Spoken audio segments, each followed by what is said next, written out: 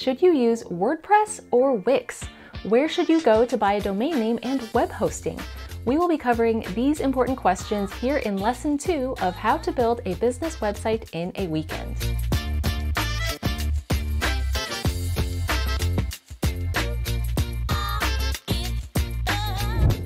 In this lesson, you'll learn exactly which tools to use to create your business website. We're going to look at the environment. Some people call this a platform. We will also consider web hosting, domain registrars, which theme to use, and we will briefly discuss a business email address and an email marketing service. So let's dive in. Building a website is kind of like building a house. I'll use this analogy to help you understand the role each tool plays when you build your website. So before you start building, you'll need to choose a community type. So I'll give you two choices. You can either build in a gated community with a homeowners association or a non-gated community without a homeowners association. So gated communities in the United States tend to be known as slightly exclusive communities, but with many limitations. If you were to build a brand new house in a gated community, your floor plan choices would probably be very limited. You might not be able to install the, for example, type of roof you want because all of the houses in the community are supposed to have the same kind of roof. You may not even be able to have visitors over for more than 24 hours, and in fact, you may not even be permitted to have certain types of pets. And of course, there would be a homeowners association keeping an eye on everything. There's just a lot of restrictions regarding what you can or can't do. So this is sort of like using a hosted solution such as Squarespace or Wix. Hosted solutions have their own closed ecosystem, and so you're limited to what they have to offer. They do provide web hosting as a part of their package, but let's say you choose Squarespace, then you will have to use a Squarespace theme. You will have to use Squarespace plugins. And so if you ever want to change web hosts, well, you wouldn't be able to do that without leaving Squarespace completely and rebuilding your entire site. So hosted solutions like Squarespace and Wix feel very limited. In a non-gated community, you have all the freedom you want to build anything you want. You can choose any floor plan you want, you can hire any architect you want, you have all the choice in the world. And so this is how WordPress is. With WordPress, not only are there tons of themes and plugins listed in their theme and plugin libraries, but you can also look at third-party companies that specialize in WordPress themes and plugins.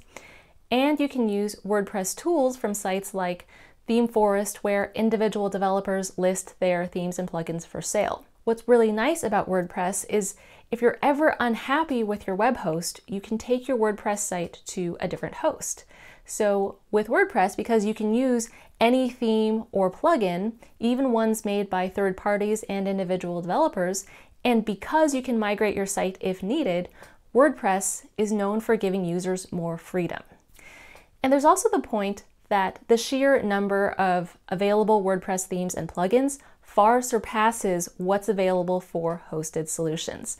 Chances are pretty good that no matter what you want to do with your site, someone has created a theme or a plugin for it. The exception being that you probably won't be able to create the next big social media platform using WordPress. It's just not quite built for that. So next up, you'll need a place to put your house, so you'll have to buy land. Similarly, for your website, you'll need a web hosting service. Your web hosting service is going to store all of the services and information needed to create the visual representation of your website. Now, there's a million web hosts out there, so how do you choose a good one? The ones we recommend are WPX and SiteGround. SiteGround is great for beginners because they have low prices for your first invoice with them. Just watch out for the renewal prices because the renewal rates are much higher than their initial rates. WPX has higher rates to start off with, but they offer excellent service and they're really good for sites that get a fair amount of traffic. So what you can do is start your site on SiteGround, and after a year or so, when you've gotten some traffic and after you've started to make some income, then move your site over to WPX. Next, you'll also need an address for your house.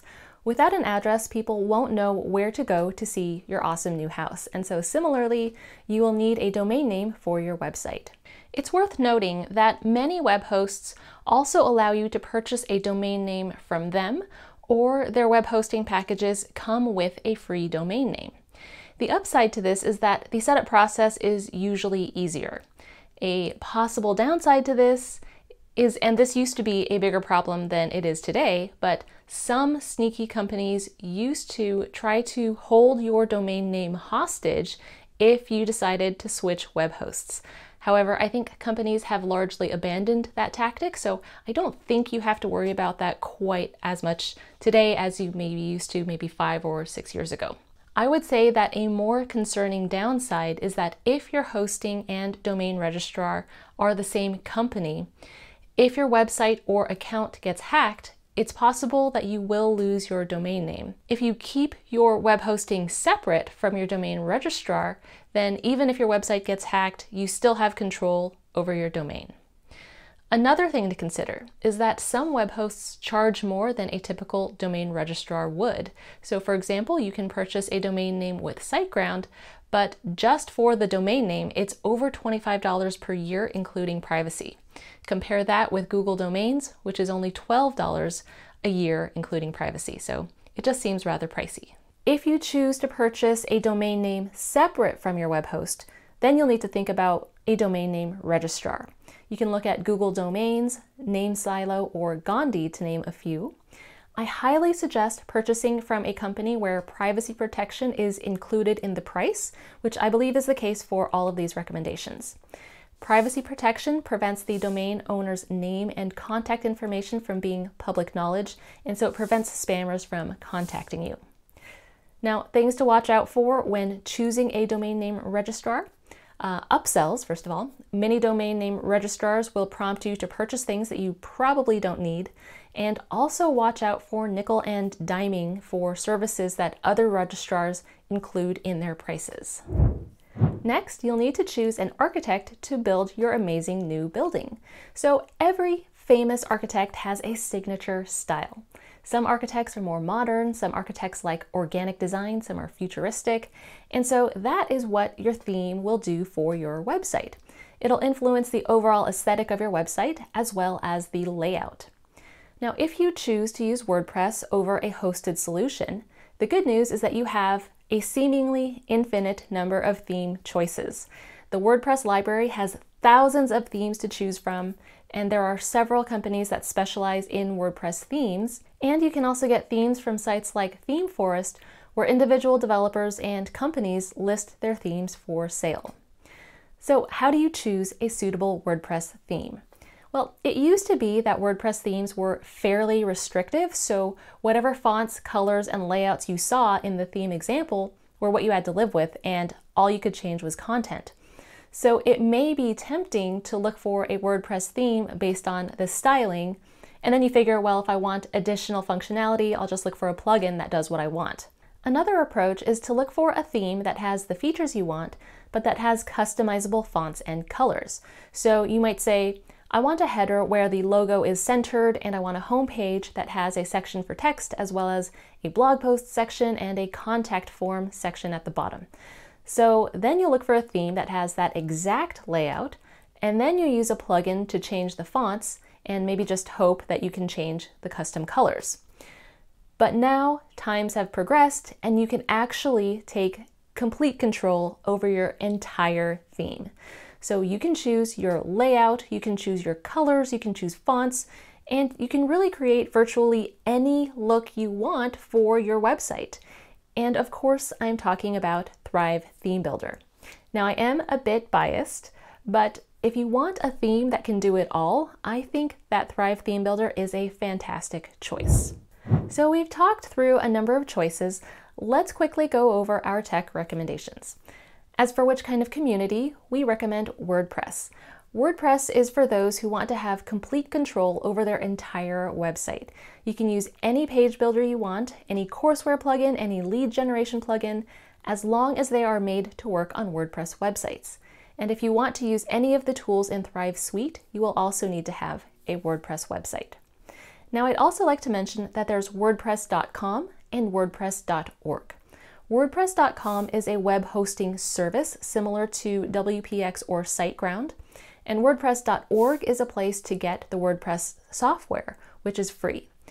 However, there's typically no need to download WordPress from WordPress.org, as most web hosts already have WordPress on their servers. For your web host, we recommend WPX or SiteGround, depending on your level of expertise.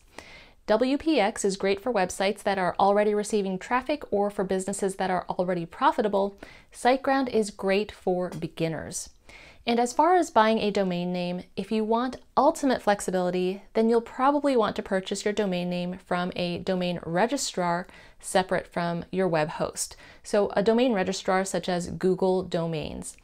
But it does add an extra step when you're getting everything set up, and that extra step is specifying the correct name servers.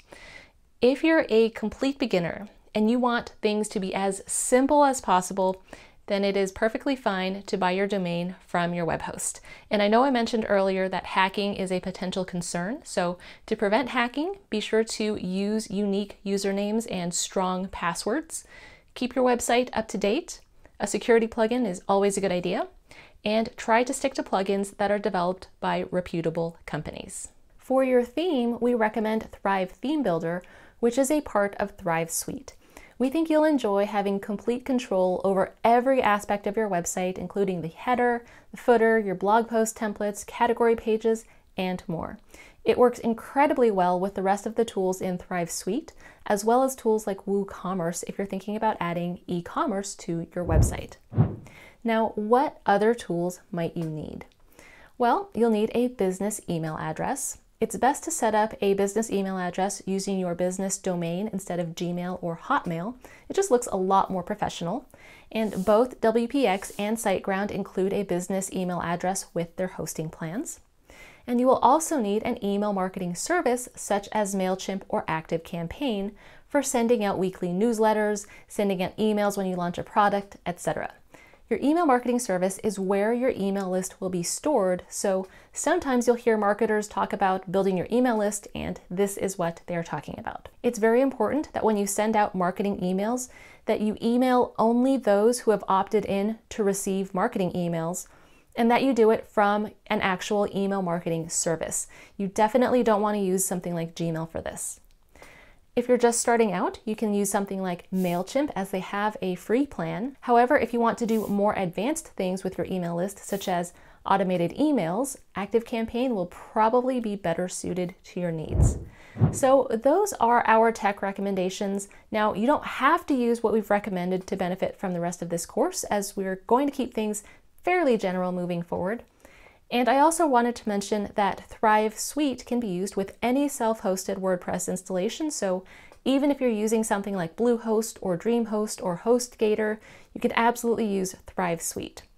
Thrive Suite also integrates with several email marketing services besides MailChimp and ActiveCampaign. And let's say you already have a theme for your website, so you don't need Thrive Theme Builder. Don't forget that Thrive Suite includes Thrive Leads, our lead generation tool, which I'll be demonstrating later on in this course. And it also includes Thrive Architect, which is our page builder, and several other tools. All right, so that is it for the tech. Let's move on to the next lesson.